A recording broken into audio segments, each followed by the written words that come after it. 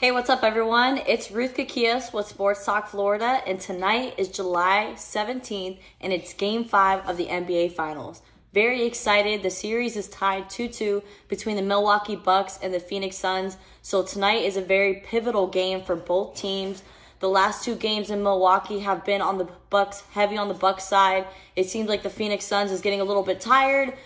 Chris Paul keeps kind of shaking his hand. We're not really sure how severe that injury that he's dealing with.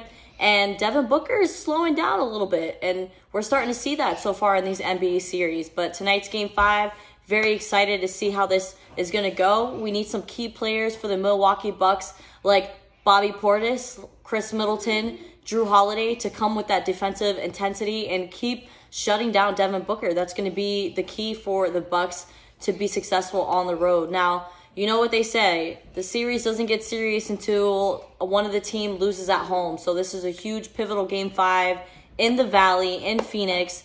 They're 8-1 at home so far in the playoffs. They've only lost to the Los Angeles Clippers in Game 5 during the Western Conference Finals. So they're pretty lucky at home. So let's see if Monty Williams is able to get his crew together, and DeAndre Ayton wants a comeback after that Giannis block in Game 4. So very excited for tonight's Game 5.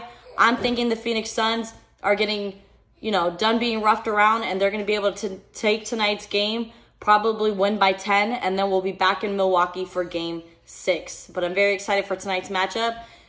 Guys, thanks for hanging out with Ruth Kakias. I'll see you guys later.